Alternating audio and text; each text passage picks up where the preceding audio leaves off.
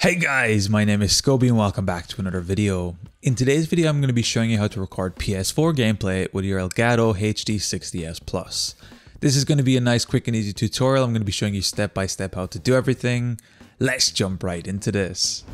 So the first thing you need to do before you connect anything to your Elgato is open up your PlayStation 4. We're going to be coming to your settings. We're going to be scrolling down in your settings and we're going to be coming to system. And once your system settings opens up, we're going to make sure the enable HDCP is disabled. This is important, otherwise you cannot capture gameplay from your HDMI on your PlayStation 4. Now keep in mind this will disable the TV and video section on your PlayStation. So while this is disabled, you cannot open up YouTube, Amazon, Netflix or any other apps like that. You can come back in here and re-enable this after, but you'll need to disconnect your Elgato first. From this point, we're going to be connecting the HDMI out from the back of our PS4, PS4 Slim or PS4 Pro. The process is exactly the same for all of these. And then we're going to be connecting this HDMI out from our PlayStation 4 into the input of our Elgato. We're then also going to be connecting the USB-C cable into the input of the Elgato, and we're going to be plugging this into our PC. The last thing we're going to need to do is take another HDMI, and we're going to be plugging it into the output of the Elgato, and then we're going to be connecting this up to any monitor, TV, or any sort of external screen you would like to use. From this point, we should have a full display on our actual output screen. Once you turn on your PS4 from this point, everything should be connected up.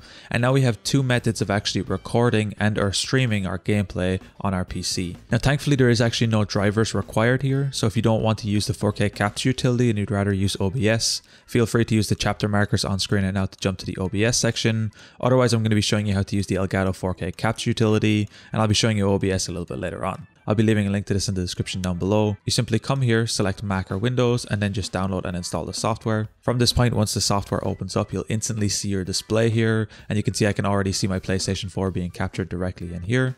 To change any of your settings, you simply click on the cogwheel on the top right, including where to put your output files, the output recording, the recording quality, the recording resolution. So feel free to come in here and change all of these according to your computer. Make sure your video encoder is set to your graphics card, and set up the bitrate and anything else exactly how you need it, or depending on how much space you have, because depending on what you do, you may use a lot of hard drive space with this, so that's something to keep in mind. From this point, once you're ready to start recording, you simply need to click the red circle at the bottom of the 4K capture utility, and your recording will start right away. Once you're finished with your capture, you can simply click the red button again, your capture will be stopped, and then your file will be outputted to the location that you set up in your settings previously. Now the last thing I'm going to be showing you is how to set this and connect it up with OBS. To do this is also really simple. We simply need to come to OBS, select any scene you would like to add this to, come down to the sources, we're going to be clicking on the plus option, and we're going to be adding a video capture device. If we select this, we can then choose a device from the drop down. We simply need to make sure our Game Capture HD60S Plus is selected here, and instantly you'll see your video is being picked up. If you're not picking up video right away, I would make sure that your 4K capture utility is closed, as the output cannot display to two applications at the same time, so you can only have it recording or previewed in one at a time. So this is important to keep in mind. If it doesn't show up here, I'd simply close down the 4K capture utility. From this point, you can use OBS exactly as you would normally.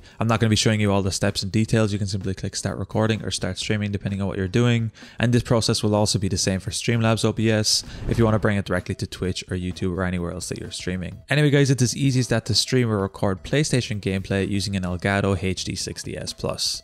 If you guys enjoyed this tutorial, be sure to drop a like. Subscribe if you're new, check out the other videos on the channel. Until next time guys, as always, keep it saucy. Peace.